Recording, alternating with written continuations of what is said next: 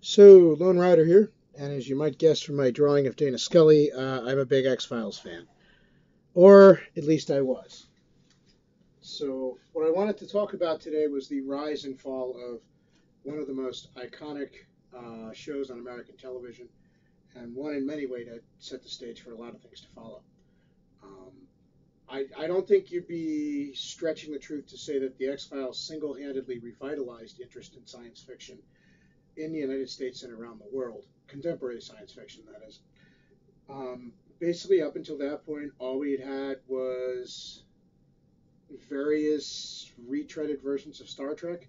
Don't get me wrong, I love Star Trek. But that, I guess, is one of the things that was kind of interesting about the X Files. Most science fiction programs were either space fantasy, like Star Wars, or hard sci fi, like Star Trek. Um, the, the idea of a science fiction show that wasn't set in the future, in an alternate dimension, or in outer space, but that in fact was set basically in an otherwise normal world, our world. Basically, I mean, it was a sci-fi cop drama, more or less. So, you had some elements that were definitely seen in what we could call hard science fiction, outer space epics and things like Star Wars or Star Trek. Uh, well, Star Wars, I guess, is more like space fantasy, but people will argue about that.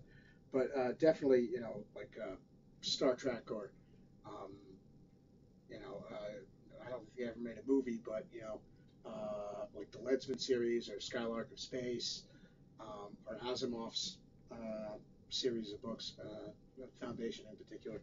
Um, these are all typical science fiction, and they take place basically in the future in space. Heinlein, same thing. What do we have here, though? We have um, a show that's new and original. That it's science fiction, but it's taking place in an otherwise regular world that you or I would recognize. The present day here on Earth, or for then it was the present day. Now it's the past. Because we're talking about the original 9 seasons of the show, and I'll get to why in a second.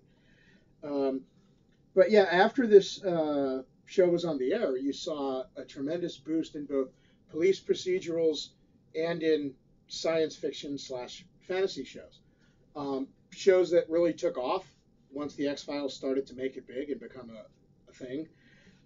Included, well, I mean, we have Space Above and Beyond, which was actually created by Morgan and Wong of X Files fame. This only lasted 1 season, but it was awesome. I loved it. I miss it dearly. Um, Shows like Firefly, another excellent show that I never actually got to see when it was on the air, but I watched the 1 season that we had of it. Again, it was a show that only lasted 1 season, but I watched the 1 season that we had of it. After it was long off the air, and man, I must have watched that 1 season. I think like 3 or 4 times. Just a great show.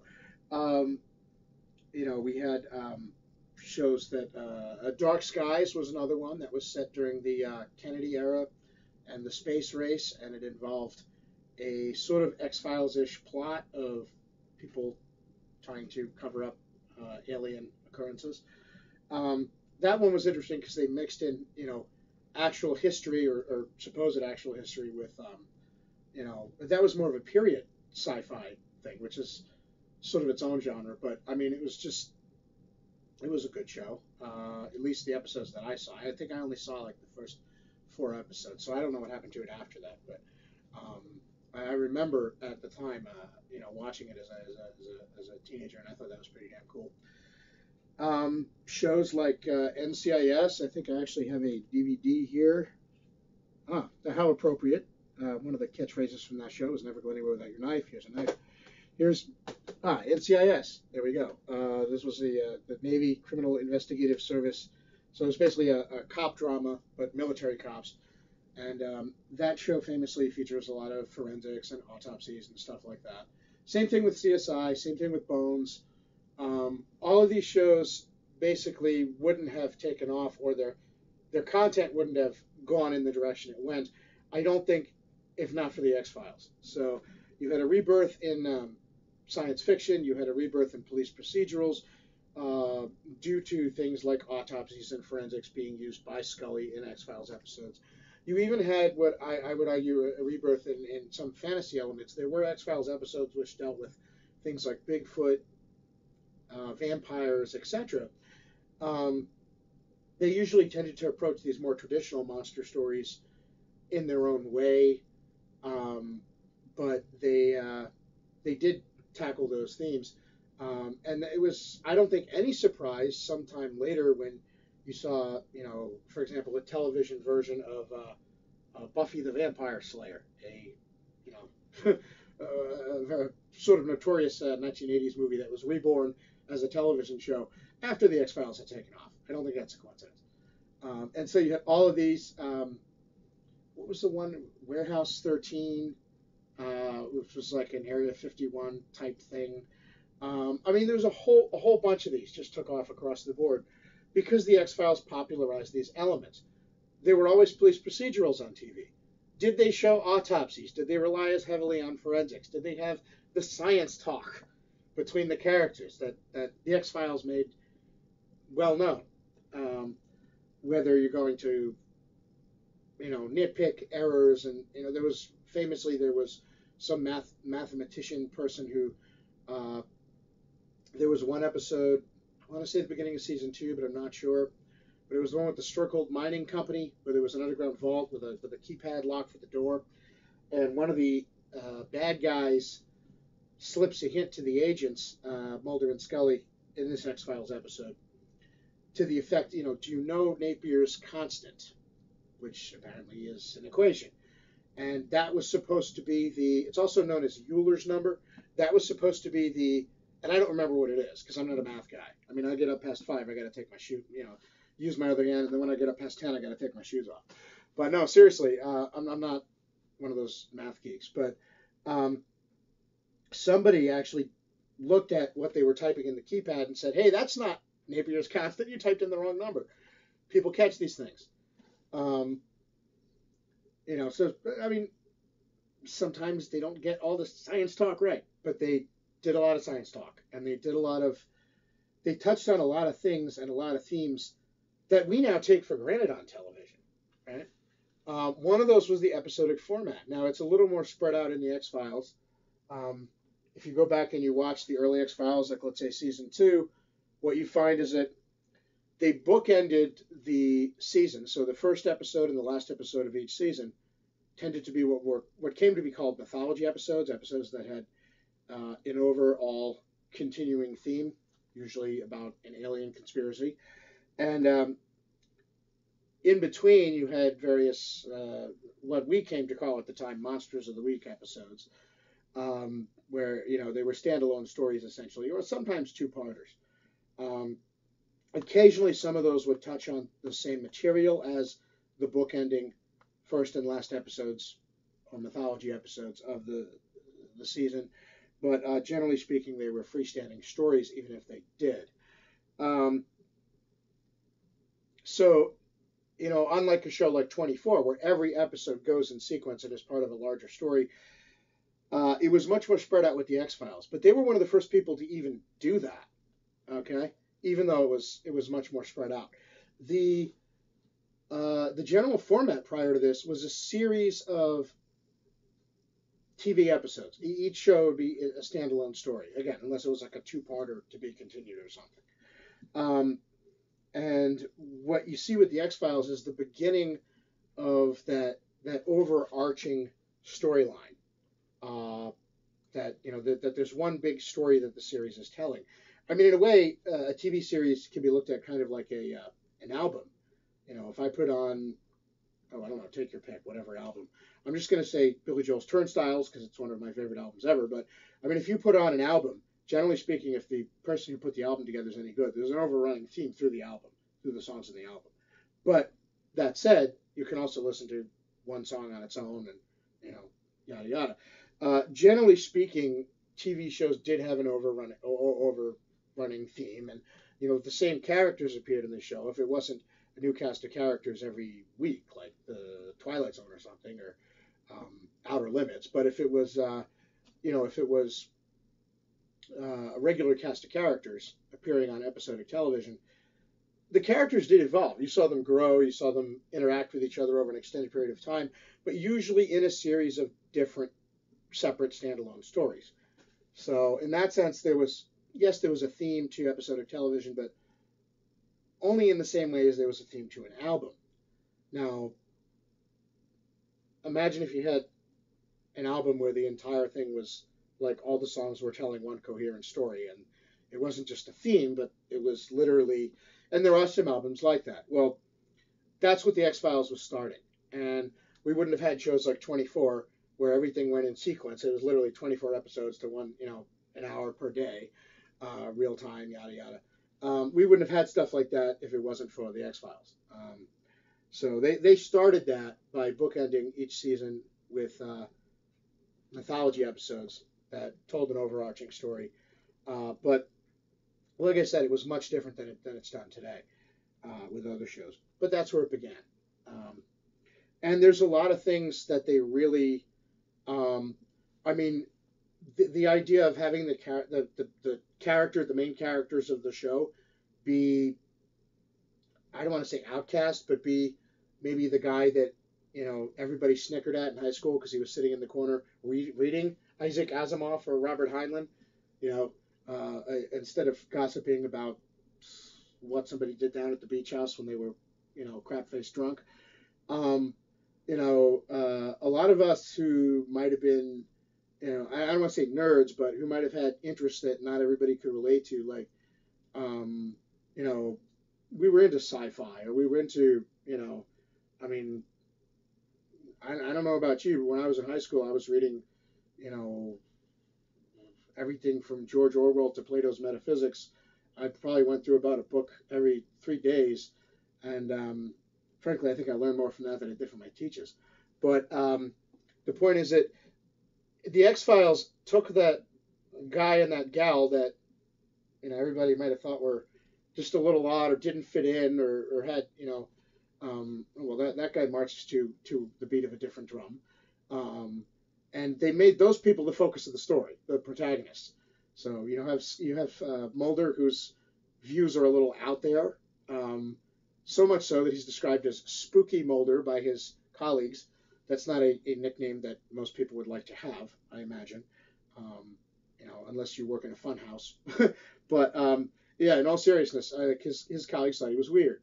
And there's actually a famous line in one of the early season episodes where it was Toombs, the episode with Eugene Victor Toombs, where, so first season, third episode? Yeah, first season, third episode, where an agent, I want to say Coulson, I'm not sure, he was the one of the supporting characters, but Colton, I don't know. Anyway, he was a jerk who was familiar with Agent Scully, but he asked Scully to come in and consult on a weird case where people had been killed and their livers had been removed. And so Scully is talking to Mulder at the very beginning of the episode, and Mulder's like, "Well, how come they didn't ask me?" And she's like, "Well, they know me from the academy. They probably were just more comfortable asking me." And when he presses the matter, and he's like, "Well, what's wrong with me? Why did they come to both of us?" And Scully's like, "It probably has something to do with your reputation." And Mulder's like, "I have a reputation?" And Scully's like, "Yeah." It was funny, but he did. People thought he was odd. And then Scully, of course, is a character that probably couldn't have existed prior to the 1990s because of various social changes that were taking place in the country. A law enforcement officer, a medical doctor is not necessarily an untraditional role for a female character, but a law enforcement officer or an investigator certainly is, generally speaking. I mean, even in our enlightened times, in the year 2018, you look at most police departments, for example, and how many females are there compared to males, and certainly the abilities that go into being an investigator. Anybody who's competent and physically capable, so mentally and physically competent can do those tasks. But for some reason, either you know the way society is set up, or just sometimes people have other interests. I mean, I'm going to be honest. When I go, you can have female shooters that are just as competent as male shooters, but when I maybe even more so. But when I go to the shooting range to shoot my bow, 9 times out of 10, most of the other people there are guys. So it may be cultural, it may be social, it may just be some people aren't interested in it for whatever reason. Now, is that learned? Is that a genuine lack of interest in them? Is it a role they take on from what they're taught in society? I don't know. All I know is that the idea of a female police officer or FBI agent rather slash scientist who would actually cut up corpses and examine dead bodies in the early 1990s was fairly groundbreaking. Okay, and that's not to say that Agent Scully was not feminine. I mean, she wasn't like G.I. Jane with a shaved head. She didn't look like Sinead O'Connor. She was clearly a attractive young woman, but she also kicked butt, and I thought that was kind of cool. I mean, I'm going to be honest, as a guy watching TV, I mean, it's normal. You look for, interesting characters, and one of the things you're going to be looking at is what are the characters of the opposite sex, and if the only thing you're offered are airheads and nincompoops, they're not going to be interesting characters. They may fulfill whatever their role is in a particular program, but you're not going to care about them really, right? Whereas somebody like Scully, it's like, wow, okay, I could care about somebody like that, right? And I could certainly see why Mulder does. And so you have a character that you can appreciate. And since Mulder was such an iconoclast and was such a, unusual guy going literally to the beat of his own drum in an agency like the FBI of all things, you needed somebody, if you were going to have an opposing view, which Scully often represented in the show, you were going to have that character be as strong a character as Mulder. So you had to have a strong female character with virtues that stood on her own. And they did. The two characters worked as individuals. They worked as a team. I'm not going to be the first person to remark also that they worked as, sort of a conglomerate representation of the human psyche. I think pretty much everybody agrees that Spock and Kirk from Star Trek were the same thing, emotion and reason personified by two particular individuals who could actually have discussions with each other. The same thing certainly was done here. And it is interesting, I guess, that Chris Carter, was able to get the TV people to agree to something that was at the time, had to be considered controversial. Aside from the fact that, in particular, Gillian Anderson, the actress that portrayed Scully, was at the time fairly unknown, and I don't think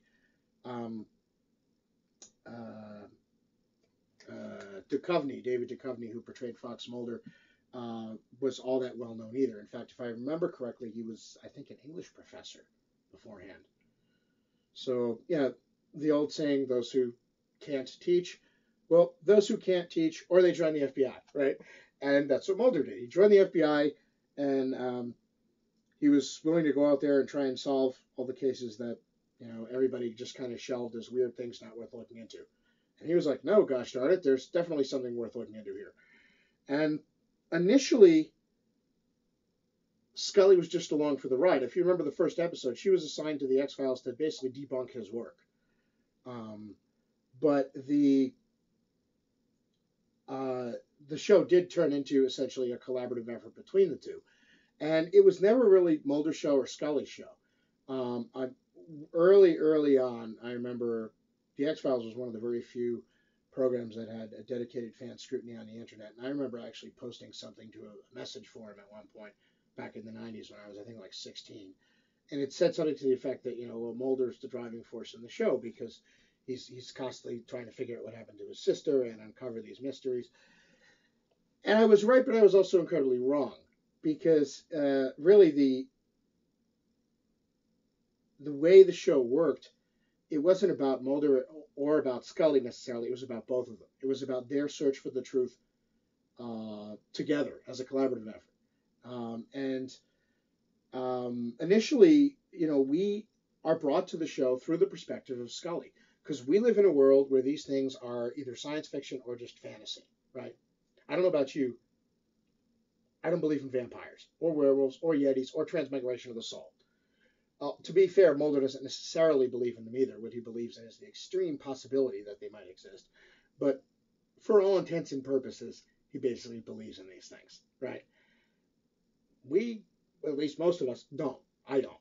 So, we come to a show like this from the perspective of the real world, and we're entering it through Scully's eyes. But the interplay between the agents and how they hashed out that search for the truth, that was really what the X-Files was about. And as far as themes and episodes, they tackled all kinds of stuff. You had hard science fiction. There was an episode that dealt with the issue of determinism that was presented through the artifice of a time travel story. You had more classic sci-fi fare like Alien Abductions. You had a lot of times straight up police stories that just involved kidnappings or murders or some other mystery. Then you had, and this didn't start initially, but eventually you started to have occasional humorous episodes brought in, the first of which I think was the episode Humbug, where they investigated a murder that occurred in a town populated by circus sideshow freaks. Yes, it's as funny as it sounds. Okay. But the, they told a variety of different stories. They had good characters to walk us through the stories and to introduce us to them. And the characters, like I said, were people you could really get into and care about. And the thing was just well done, when they did the first feature film in, I want to say 97, but it might have been 98, I wasn't surprised that they did a movie, because they were doing movie quality special effects and writing every night. Yes, there were some scenes where you're like, oh, the acting isn't all that great, etc. But, keep in mind they were bringing in a lot of people, for bit parts, and there's only so many people who can play, let's say, a dwarf, for example, etc. But at the end of the day, they did really good stuff, and they put a lot of really good work into all the episodes. Were there some episodes where you're like, yeah, that was kind of a lame idea, or that one kind of sucked? Yeah, but if a show's been on the air for 9 years, for basically a decade, and the worst you can say is that they had a few episodes that weren't all that great or that were derivative, excellent. All right. And in fact, the episode with Eugene Victor Toombs from season 1, well, there were actually 2 episodes, because they actually did a follow-up episode that wasn't a direct sequel.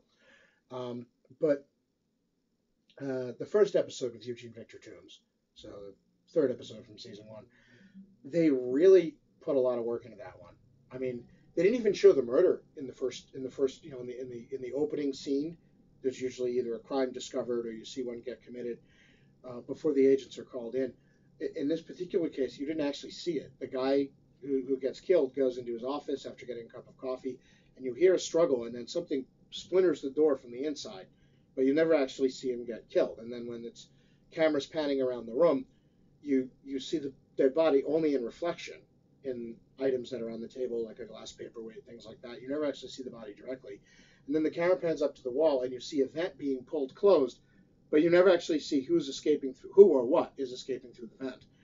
So, they kept you in suspense, and they kept it kind of classy. They didn't just show blood and gore everywhere. Now, I don't know how much of that was, they were trying not to scare the TV people who had to approve the episode, with the first few episodes of the very first season by being too gruesome. So I don't know, maybe they were required to present it a little more tastefully in order to get it to pass. This was 20 odd years ago, so what you could show and tell, what it was acceptable to show on television was a little different than now. On the other hand, it really helped heighten the suspense, and it really helped kept. I mean, can you imagine if they had just straight up shown you who the killer was and what he was doing? And even in the second murder, you see the guy who's, by that point, who it's halfway through the episode, you know who the murderer is, but you still don't quite know how he does it. Um, it's revealed at the end when you see he can contort his body. There's a scene where he jumps out of a vent like a python. But the second murder, there's a guy trying to light a fire in his fireplace, and the killer comes and grabs him, and you hear a shout, and you see a struggle, and he pulls him out of frame, and then the camera goes over to the fireplace, and you see the fire that he was starting to light using newspapers as kindling. The embers of the newspapers die out as the shouting dies out. So, like life is symbolically extinguished as the flame goes out. You don't actually see the killing, in other words. And, there's a lot of truth to the idea that I've heard batted around ever since I first read, Macbeth when I was in school. And, well, how come you never actually see the murder? Why don't you, the killer goes into the room with the knife, comes out, the knife blade is bloody. You never see the king get killed in Macbeth, in Shakespeare's Macbeth. How come? Part of it might have been, well, how do you show that without somebody actually getting stabbed? They didn't have great stage special effects in Elizabethan periods. But part of it may also have been, it's a lot scarier if you just let your mind imagine it than try to show it. It's a lot scarier if you leave it up to the audience to put their own fears and their own, whatever in there. And it's just more suspenseful, I think, scarier or otherwise. So, they really put a lot of work into, you're halfway through the episode before you know who the killer is. And you never really see him kill. And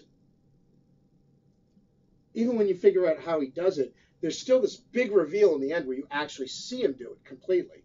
And it's like, oh my gosh. And at that point, it's the conclusion of the episode. The bad guy's getting busted. They're wrapping it up. So they really put a lot into drawing out the suspense, into making you want to see what happens next.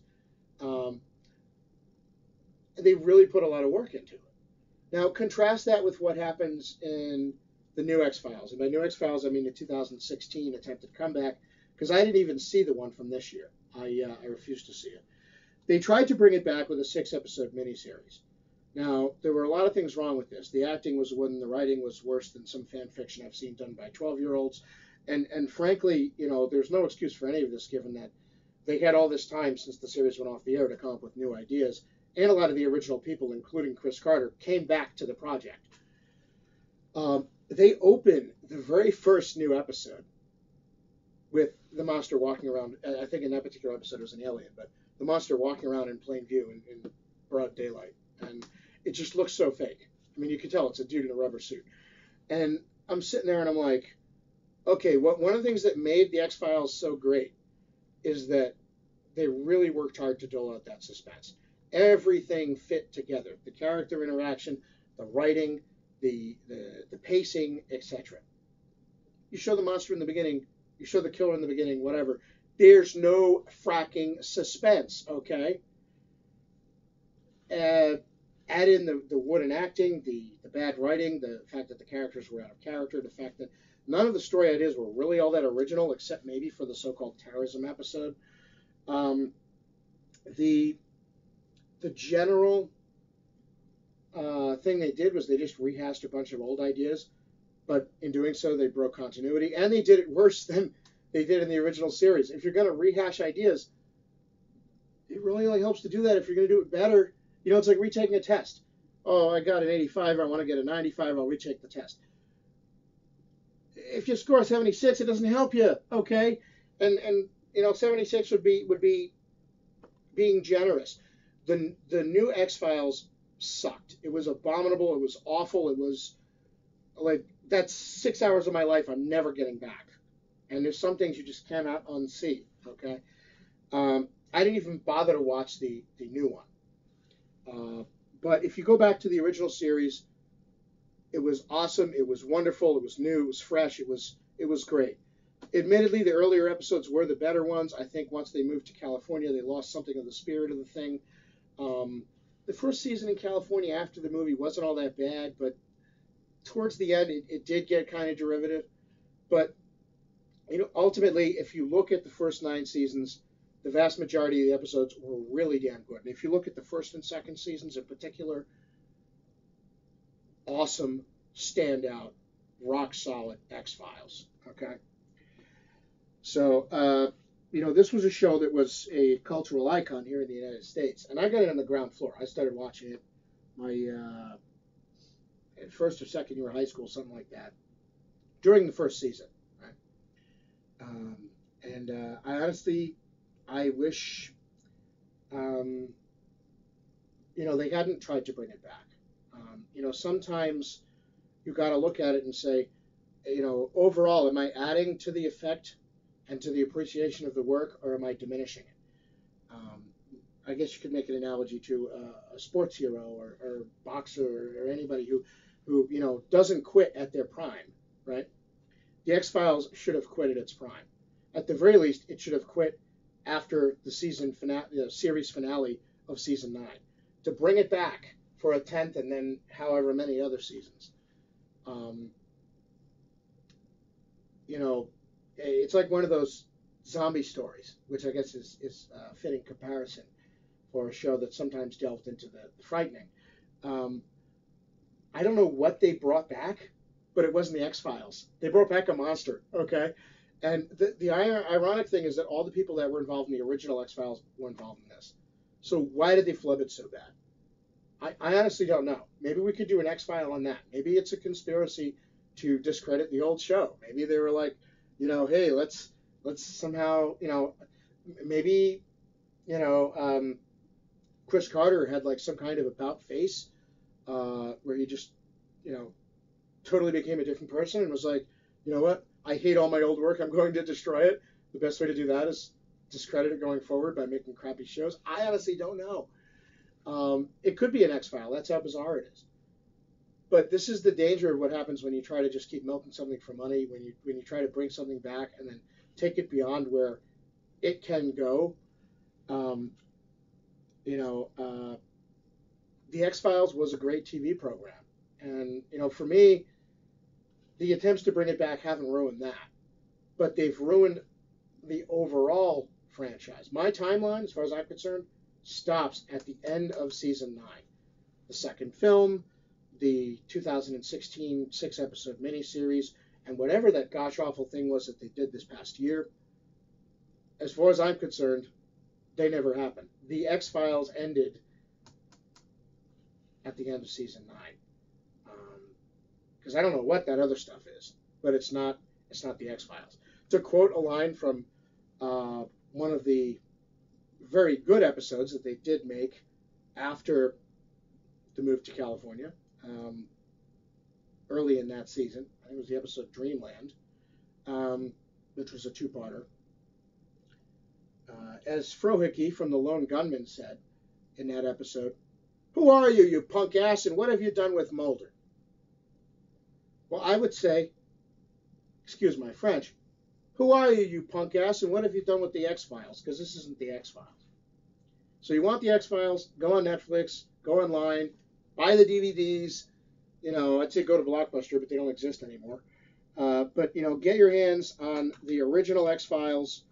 I'm old enough, I actually still have the VHS tapes I taped off TV, but, it's way cooler to just pop one of these in and watch it. The X-Files was and is a great TV program. It still holds up. I don't know why they felt the need to try and update it. The stories and themes about, truth, justice, government accountability. These are all themes that are timeless. They were relevant in 1993. They were relevant in 2003. They'll be relevant in 2063.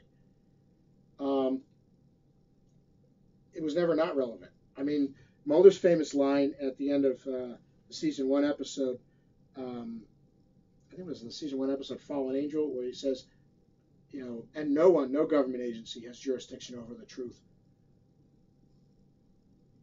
Hello? I mean, that was true back then. It was true 20 years beforehand. It'll be true 20 years from now. There was nothing about the X-Files that needed to be updated or rebooted, but for some reason they felt compelled to not only try and continue to extend the story past where it should have gone and to places it shouldn't have gone, but they also felt compelled to try and update it and make it more current. And that was a mistake. The X-Files was never not current. The X-Files was never not relevant. And, you know, watch the old episodes. Yeah, you're going to see a bunch of old cars and people wearing out-of-style fashions. But basically, the stories are as relevant now as they were then. They still hold up. The characters are great. And you'll have a grand old time. All right? Watch one of these, and you'll know what everybody was talking about. As far as the new stuff, just don't bother. Okay, you're better off. You want to see some weird stuff? Turn on the news. Okay, you're better off doing that than trying to watch one of the new episodes of the X-Files. So anything after season 9, but the original 9 seasons, definitely, and especially the first and second seasons, I highly recommend them. So, just my 2 cents, the rise and fall of what I would consider an American television icon, and definitely still worth watching today. Just ignore the new crap. Lone Rider out.